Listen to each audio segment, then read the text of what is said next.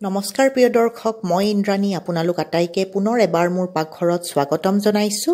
আজি মই বনাব লৈছো পুদিনা চিকেন পুদিনাৰে বনোৱা এই মুৰ্গীৰ মাংসখন খাবলৈ খুবেই জুতি লগা হয় বনোৱাৰ পদ্ধতিটো অতি সহজ আৰু অতি কম সামগ্ৰীৰে মই এই চিকেন বনাই আপোনালোকৰ সন্মুখত দেখাম ৰেচিপিটো ইমান সহজ যে কেতিয়াও মাংস নবনোৱা মানুহজনেও এই ৰেচিপিটো চাই অতি সহজে মাংসখন ঘৰত বনাই সকলোকে খুৱাব পাৰিব খাই পিছে কিন্তু খুবেই বেছি সোৱাদৰ হ'ব প্ৰিয় দৰ্শক যদিহে আপোনালোকে ৰেচিপিটো ভাল পাইছে লাইক এটা দিবলৈ নাপাহৰিব ভিডিঅ'টোৰ তলত আৰু নিজৰ পৰিয়ালবৰ্গ বন্ধুবৰ্গৰ লগতো যাতে মোৰ ৰেচিপিটো শ্বেয়াৰ কৰে দেই এটো অনুৰোধ কৰিলো প্লিজ আৰু যদিহে আপোনালোকে নতুনকৈ মোৰ চেনেলত আহিছে সাবস্ক্ৰাইব কৰা নাই এই মাত্ৰ চেনেলটো সাবস্ক্ৰাইব কৰি ল'ব আৰু ওচৰত থকা বেল আইকনটো দবাই দিব যাতে মই আপলোড কৰাৰ লগে লগে ৰেচিপিবোৰ আপোনালোকে গম পাই যায় আৰু চাব পাৰে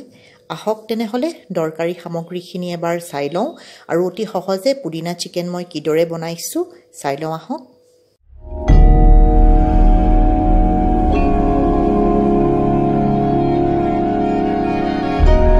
প্ৰিয় দৰ্শক পুদিনা চিকেন বনাবৰ কাৰণে মই আধা কিলো মুৰ্গীৰ মাংস ভালদৰে ধুই পৰিষ্কাৰ কৰি মিডিয়াম আকাৰত ৰাখিছো পিছবোৰ আপোনালোকে চাব পাৰিছে 100 গ্ৰাম দৈ লৈছো চামুচৰ হিচাপত 4 চামুচ দৈ লৈছো গোটা দৈ ব্যৱহাৰ কৰিছো মই যাতে মেৰিনেট কৰাৰ পিছত বেছি পানী হৈ নাথাকে চিকেনখিনিৰ লগত এয়া পানীখিনি পেলাই দি গোটা দৈখিনি ব্যৱহাৰ কৰিছো এইখিনি এতিয়া আধা ঘণ্টাৰ পৰা 45 মিনিট সময় ঢাকি পেলাই মেৰিনেট কৰিব থৈ দিলো লগতে লৈছো মই 2 মুঠি পুদিনা ভালদৰে ধুই পৰিষ্কাৰ কৰি ৰাখিছো এমুঠি ধনিয়া লৈছো ভালদৰে ধুই পৰিষ্কাৰ কৰি লৈছো আধা ফাল নেমুৰ ৰস উলাই লৈছো সোৱাদমতে নিমখ আৰু সৰু চামুচেৰে এচামুচ চেনি লৈছো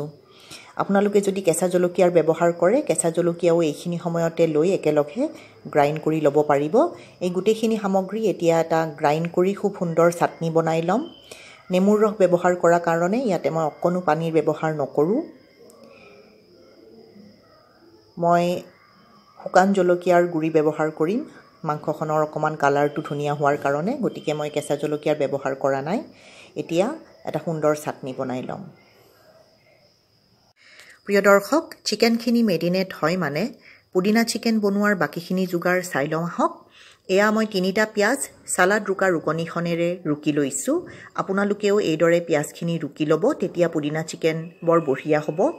এটা ডাঙৰ বিলাহী মিহিমিহিকৈ কাটি লৈছো আদা আৰু নহৰু বটা আধা চামুচ লৈছো সোৱাদমতে নিমখ শুকান জলকীয়াৰ গুৰি আধা চামুচ লৈছো হালধি আধা চামুচ লৈছো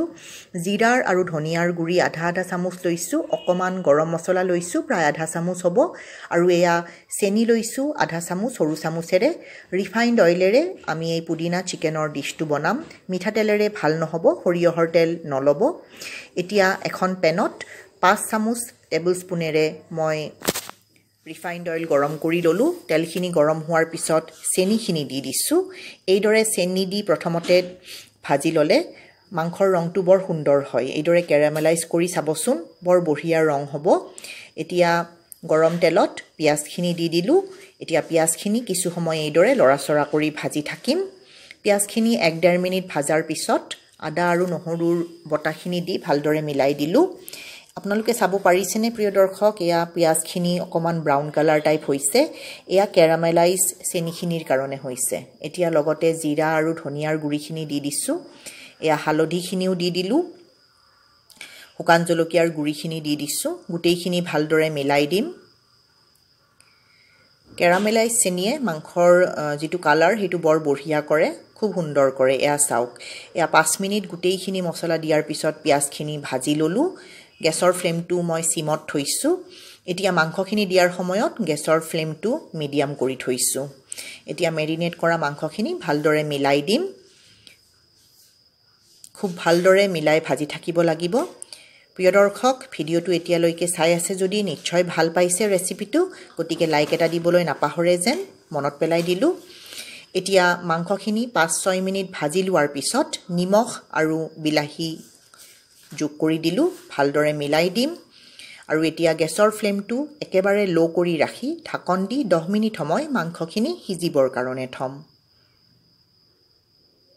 প্ৰিয় দৰ্শক এয়া 10 মিনিট হৈ গল ঢাকন মাৰি থোৱাৰ এতিয়া ঢাকন খুলি অকমান মিলাই দিম মাংসখিনি সিজি আহিছে খুব ধুনীয়া কালাৰটো হৈছে এয়া শুকান জলকীয়াৰ গুৰি দিয়াৰ কাৰণে কালাৰ হৈছে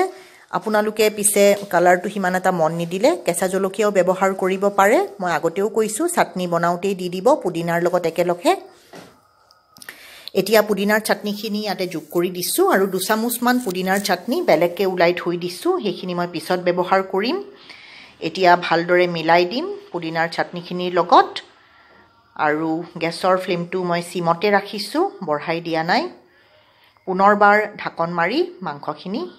10 মিনিটৰ কাৰণে আকৌ সিজিবলৈ থম এয়া আপোনালোকক দেখাই দিছো জাৰটো এয়া মই পুদিনাৰ চাটনিখিনি থৈ দিছো এয়া 10 মিনিট হৈ গল পুদিনা চাটনি দিয়াৰ পিছত মাংসখিনি খুব সুন্দৰকৈ সিজি গৈছে এতিয়া আৰু ঢাকন মাৰাৰ দৰকাৰ নাই এতিয়া গ্ৰাইন্ডিং জাৰটোত আধা কাপ পানী দি দিছো অকমান পুদিনা লাগি আছে সেইখিনিও ইয়াতে ঢালি দিলো মই বেছি পানী ব্যৱহাৰ কৰা নাই কাৰণ বেছি জুল হলে পুদিনা চিকেন খাই ভাল নালাগিব অকমান থুপথুপিয়া হলে বেছি টেস্টি লাগিব সেইকাৰণে মই বেছি পানী নিদিও আপোনালোকে যদি বেছি পানী জুল বিচাৰে তেতিয়া এইখিনি সময়ত দি দিব পাৰে এতিয়া 10 মিনিট এইখিনি এইদৰে হবলৈ থলো ঢাকন আৰু মাৰাৰ দৰকাৰ নাই এয়া 10 মিনিট হৈ গল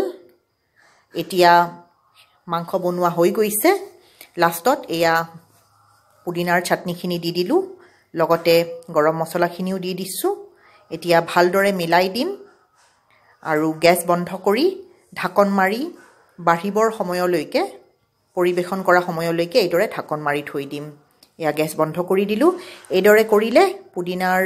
চিকেনৰ যেটো ফ্লেভাৰ হেতু বৰ বঢ়িয়া হ'ব